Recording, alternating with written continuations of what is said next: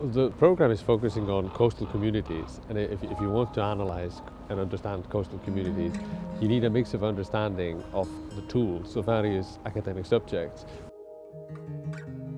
But you also want to understand how to apply these ideas to topics which are salient and relevant to coastal communities. So we'll be looking at things like migration, like education, like food systems and the environment that are affecting coastal communities.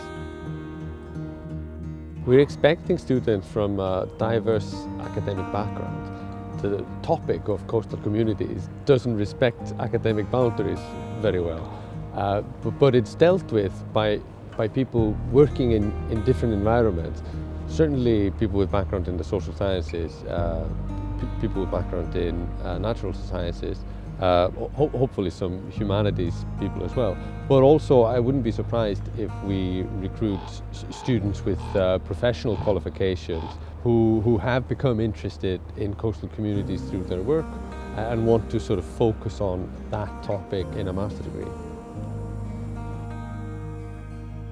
A key strength of a program like this is the diversity of the student group, because the topic is complicated and the students are diverse, so they bring in a wealth of academic perspectives to bear on these topics.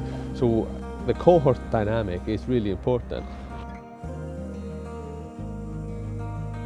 We're looking at the context of coastal communities, and if you're preparing people to work in roles where they're engaging with that context, there's a lot of things that would be useful for these people to know, both in terms of ideas, analytical tools, but also topic-specific issues.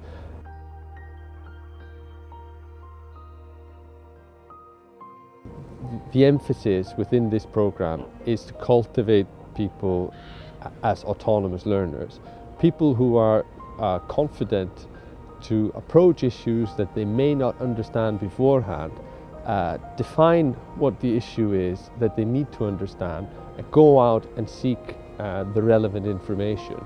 And this in turn is a key graduate attribute, because this is what people are going to be doing in their working lives. I think that the uniqueness of the program comes from the focus on coastal communities.